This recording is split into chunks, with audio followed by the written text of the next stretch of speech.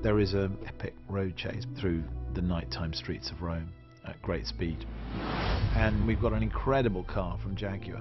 We've got two separate characters, two completely separate cars. Obviously Bond drives the Aston, and we have Hinks, who's a beast of a character in the beast of a car, which is the CX75. It's one of those scenes that's going to be very iconic, I think.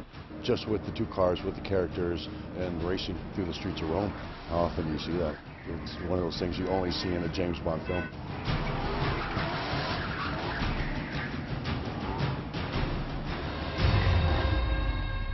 Jaguar approached us and said, look, we've got this car and we'd like you to use it, and we had a meeting with them, and it's incredible. We're now racing around Rome in it.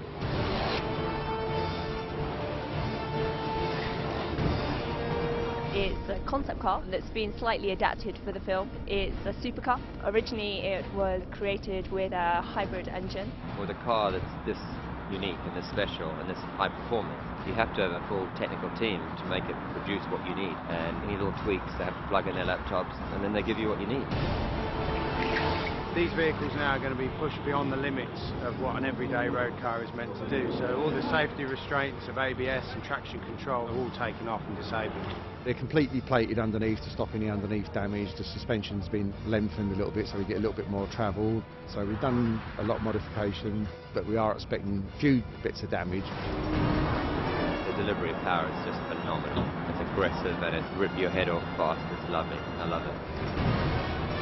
It's an incredible car, and its prototype's not even available to the public, so it's kind of an honor to be driving it.